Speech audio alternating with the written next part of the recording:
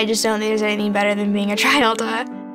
It's given me so much more than I could ever give back. And it's something that is impacting the lives of so many other people besides just us. Tri-Delta's support for St. Jude means the world to me because my sister Mary Jo, at the age of 5, she was diagnosed with a craniopharyngioma brain tumor. That's where our St. Jude story really began.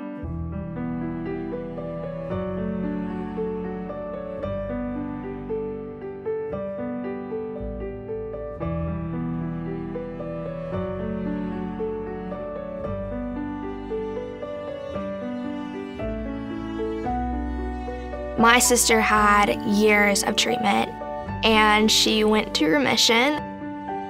My sister decided one day that she wanted to raise $1 million. And so my dad started a golf tournament, and over the next few years, we did that to help raise money, and my sister lived for it. It was her favorite event of the entire year. And then when I was in 6th grade, her tumor began growing again.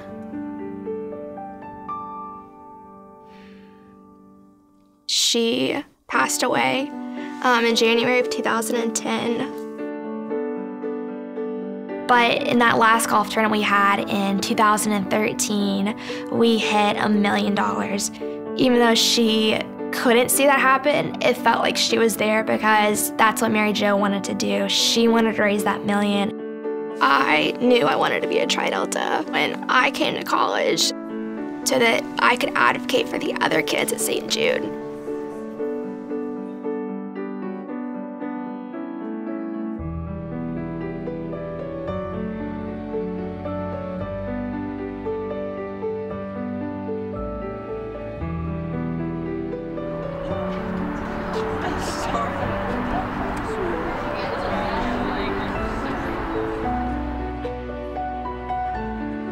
Every dollar we raise is for that mission right there so that every child lives.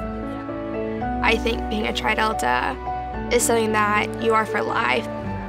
It's given me friends that are gonna last me a lifetime, memories that I'm gonna cherish forever, and we can make a difference so that kids like Mary Jo have the chance to grow up.